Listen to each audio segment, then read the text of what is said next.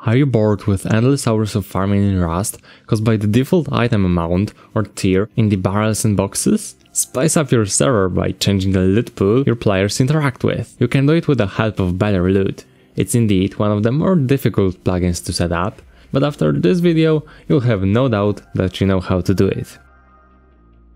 By default, Rust server generates different loot containers with a set amount of items. Many players think that getting enough items from them is really time consuming, and increasing just the gather rates is not always a way to go. All of the loot containers have an established group of elements that can appear.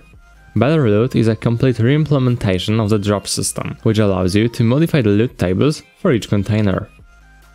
Blacklist command is used to retrieve information about which items are blacklisted. Blacklist add item, delete item, add BP and delete BP is used to add an item and blueprint or delete it from the blacklist. Make sure to add both the item and its blueprint if you intend to blacklist it completely. This is the only command this plugin offers, and everything else is done on the config side. So any changes you might want to make to this plugin, you would only do so while editing the betterloot.json config file in your Oxide config directory. One of the easiest options is to use the Lootify website. It allows you to really quickly determine exactly how many items will appear in each loot container. In addition, it is really easy to use. It has a clean and simple GUI, which definitely helps even less knowledgeable users in setting up the plugin. A good practice is to modify loot table for the given loot containers.